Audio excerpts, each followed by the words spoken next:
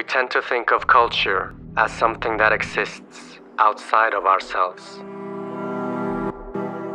We can have thoughts like, I wonder how I would have been if I grew up in an entirely different place or time, in an entirely different culture. As if that person is still you in a way. But the fact is that this person is not you in any meaningful way.